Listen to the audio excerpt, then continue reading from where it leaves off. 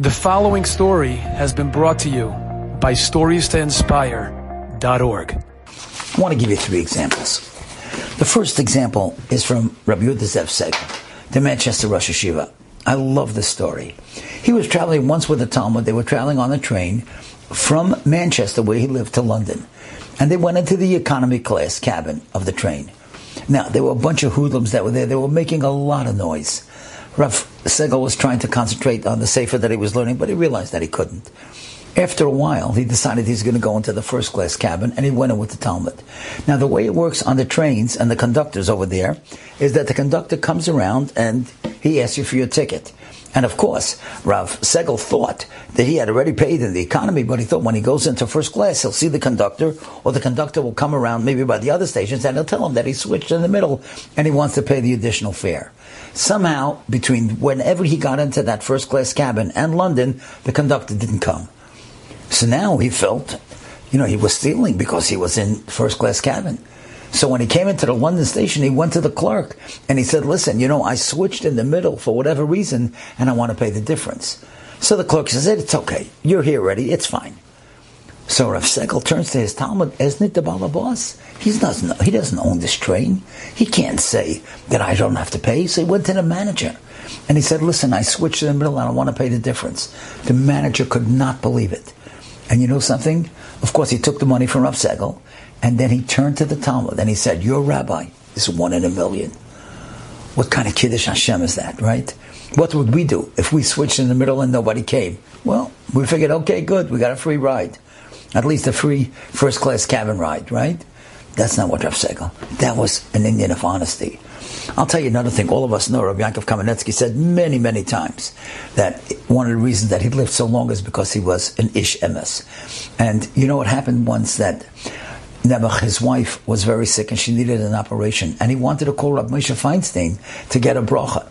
Now, he had Rabbi Moshe's private number. In those days, it was called an unlisted number. Not everybody had it, but he had it.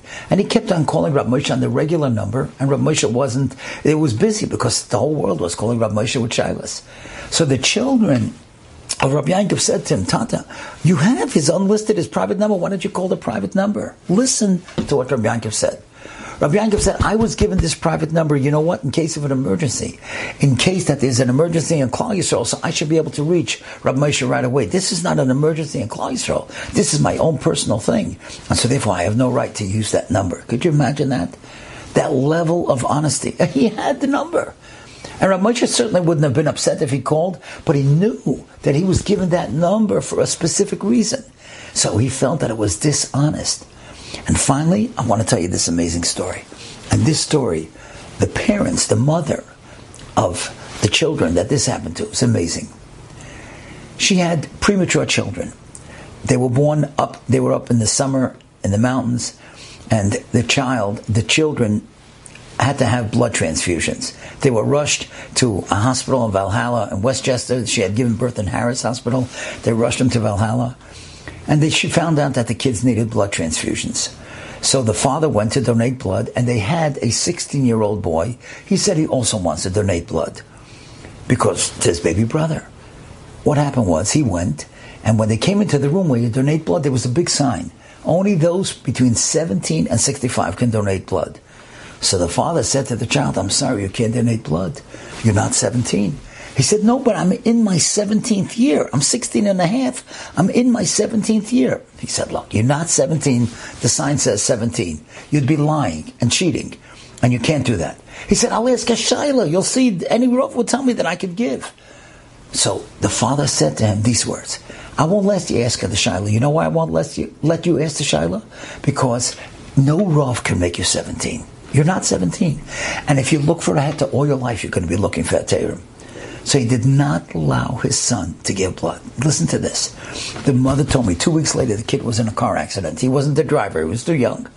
But he lost so much blood in the car accident that when the medics came, they had to give him what's called concentrated blood, so he should just be able to make it to the hospital site, to the emergency room.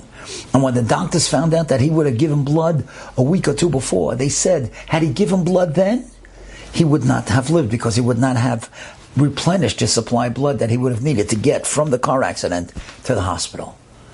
So you know what the mother said? She said, I want you to tell everybody. Tell everyone. You know what the pasuk says? Who wants to see life and have good days? What should they do? Until Lamadalad pasuk Yud Gimel and Yudalad, Nitzar l'shayncha meirah. Watch your mouth from speaking evil, and your lips from not speaking deceitfully. She said, tell everybody, this is not just Namavertel. This is what David HaMelech is telling us is real life. You want life? Don't speak falsely. She says, my son is alive today, and he's a very, very accomplished person today. I know him well. He's an accomplished person. She said, you know why he's alive? Because my husband was honest. He wouldn't let him donate blood. Had he donated blood, well, he thought maybe he was doing a big mitzvah, but that would have been deceitful, and he would not have made it after that car accident. Enjoyed this story? Come again. Bring a friend. StoriesToInspire.org